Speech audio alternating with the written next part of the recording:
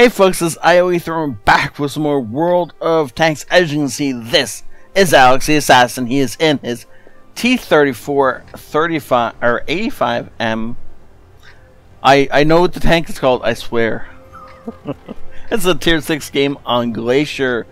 We're really going to see what this thing can do. Looks like he's got 2 marks of excellence on this thing.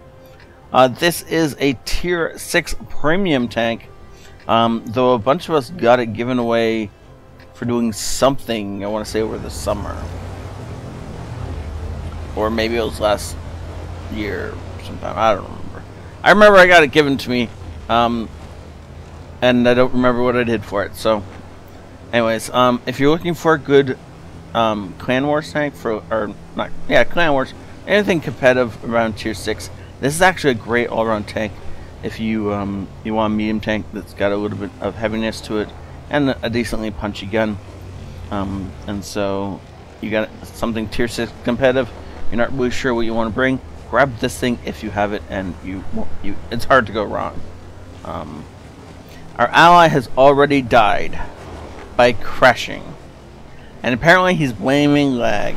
So we're off to a great start, and we're gonna go so well this game, right? So I just want to say, if you guys want to see me dying a ton, in really comedic ways, then you want to go check out the From Ashes Reborn Minecraft CTM experience, which is currently got episode 4 out, and they're about 10 minutes long, so they're just like snippets of awesomeness, and so yeah. Okay, I don't know what he was doing, but he's dead now. Apparently, the M4A1s, they're just dying in stupid ways. And that's the M3 Lee that is also dead. Okay, apparently they're not paying attention where they're going either. Or lagging out really badly, maybe? I don't get it. I don't know what's going on exactly. But yeah. Okay. And the Chi-2 is just going to park itself up in a spot where we can shoot it to death as well. And so this is the armor of the T-34 coming into play now. We've blocked 780 damage so far, which is more than our health pool. And that's just people shooting at us and bouncing off the front. If this thing's angled, it can bounce quite a nice amount. Unfortunately, it does get emmerked in some really interesting ways.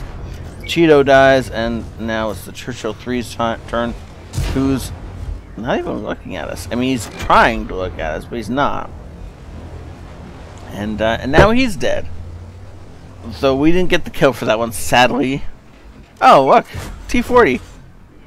Looking in the right direction, but not aimed in yet, I guess. Or we didn't pop up until just then, I guess, maybe. Maybe the concealment's good enough on this thing that it took a few seconds. She just drives past the M5. Because why stop and aim, right? Hetzer is gonna try and hetz us. Unfortunately for the Hetzer, this is not a tank that's gonna hetz particularly easily. Also, artillery just made him regret that. And that is the end of the Hetzer. Whoa! Okay, you get to die next, and I think that's actually the end of all their tanks in this area. The last 2 tanks are, yep, there's the last tank right over there on the where the heavies battle it out, so that is probably going to be the end of the game.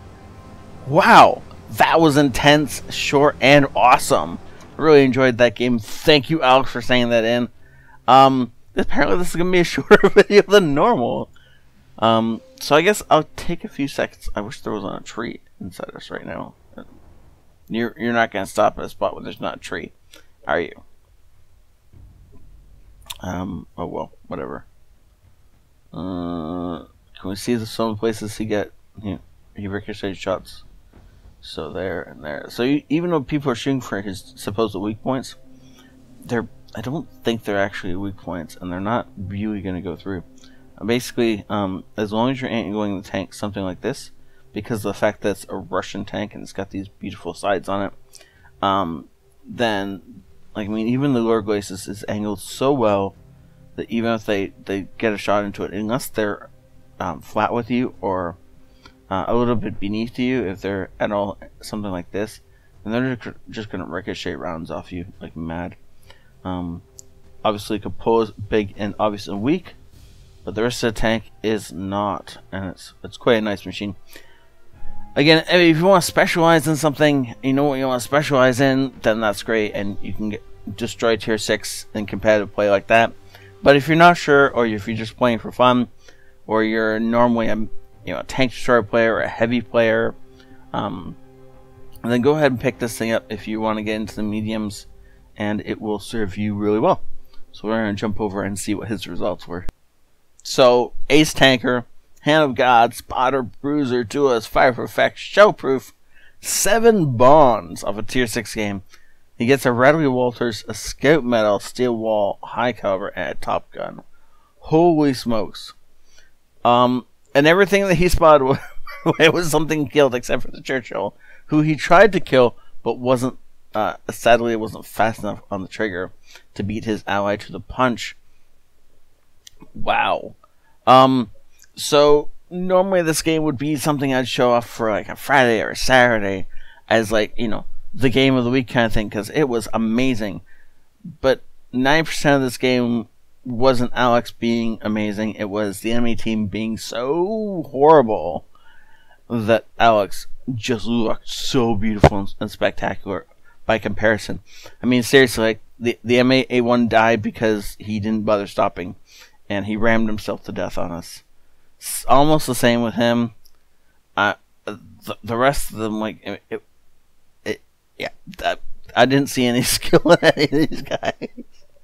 If it wasn't their first day playing the game, I'd be surprised with some of these guys, or maybe first week. And Alex has obviously been playing a lot longer than that, and so the skill matchup was just so incredibly off, right? But overall, I mean, this was a great game and something that everybody wants. And I've always wanted to have a game like this, because wouldn't that make you feel amazing? I know it would make me feel amazing if I just walk through the enemy team, killing them right, left, and center without bothering to pause or worry.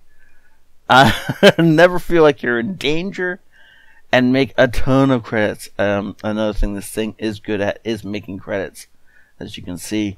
Well done, Alex. Thank you for this great game. Good lord. This is just like a barrel of laughs, and I'm so glad that it happened to you, man. I wish it happened to me. I'm sure everybody out there wishes the same thing. But this was awesome. Thank you for showing this to us. And have a great day, all. Thank you all for watching, and I'll see you later. It's ioEther out.